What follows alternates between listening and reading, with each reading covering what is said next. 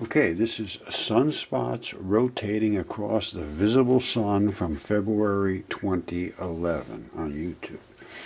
And we are going to watch them start to come, and they're going to be very consistent as they move across, and I think I fully understand why.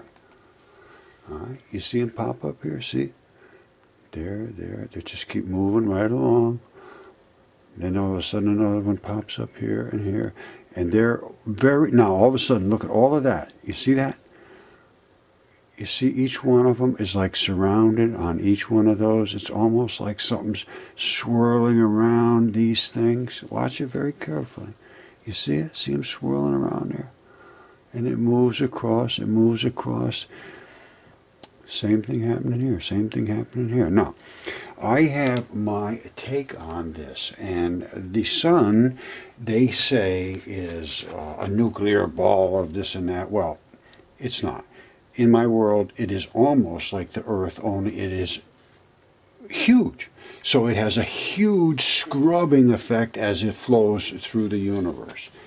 And here is what my take on the sun is. And this is, I'm showing you this for a fact. The sun's surface, they have calculated 6,000 degrees. I'll take that. However, out here at the edge of the corona, it's millions of degrees. And the only possible reason is because it's scrubbing through this stuff, which is loaded with negative particles, and this is spitting out its huge negative mass, because everything is negative on its surface. Every single thing. There's nothing that every atom is coated with negatives. So let's just get past that. Everything is negative. So that's a negative thing.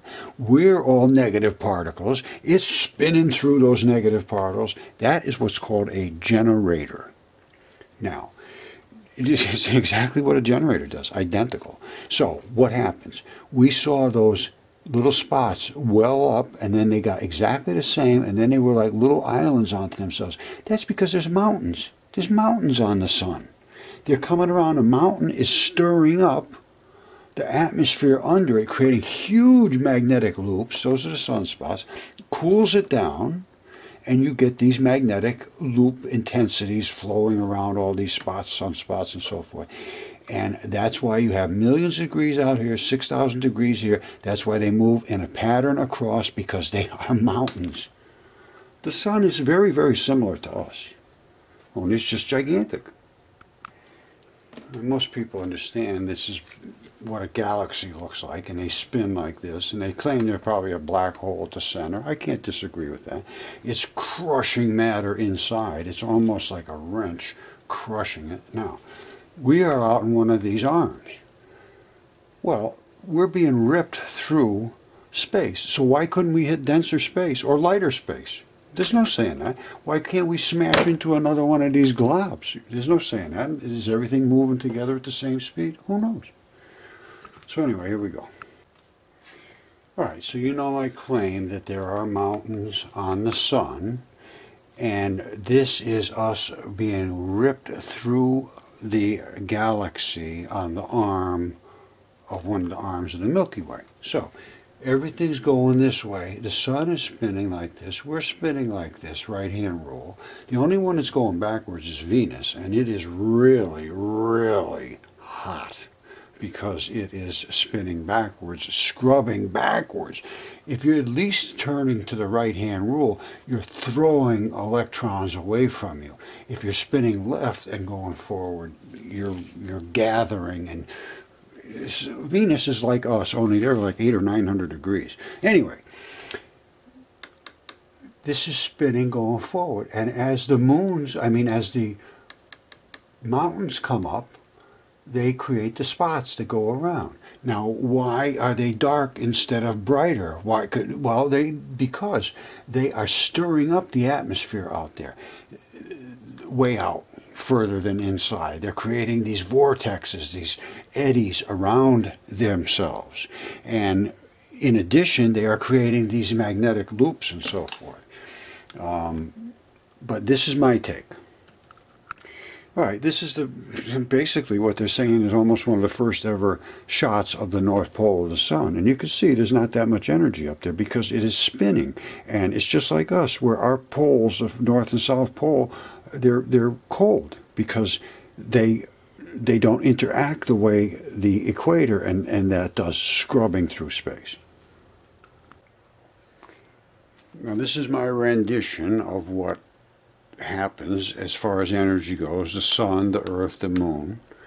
And the sun is scrubbing through and creating these huge loops of so forth due to the mountains that are on the sun as it scrubs through space, and it kicks out particles. Some of them are short like this, some of them are very fast frequency like that.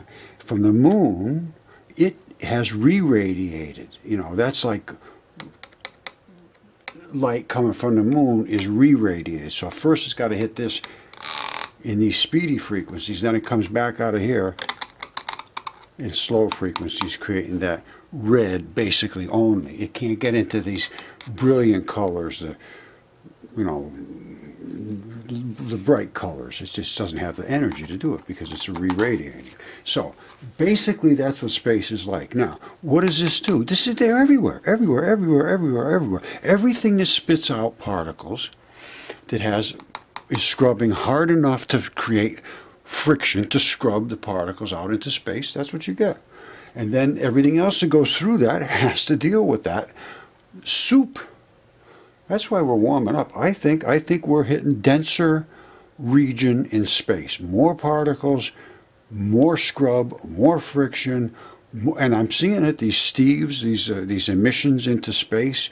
That's not normal. And a lot of the things that I'm seeing indicate to me that we have more electrons in the atmosphere than we did before, because I'm seeing a lot more concussions, and I've been showing a lot of videos about this. I don't think I'm making this up. Now, these cameras can see a lot more than they could before, but I'm still seeing things that indicate to me these emissions into space, sprites, steves. That's not normal. It's supposed to be coming this way. We have too many electrons here. They've got to get back out into space somehow. Apparently, that's what it looks like to me. And the only way we're going to have too many here is because we're pushing through too many. And if there's too many out there, I didn't put them there. You didn't put them there. They're just coming at us. And there's nothing you can do about it as far as I know.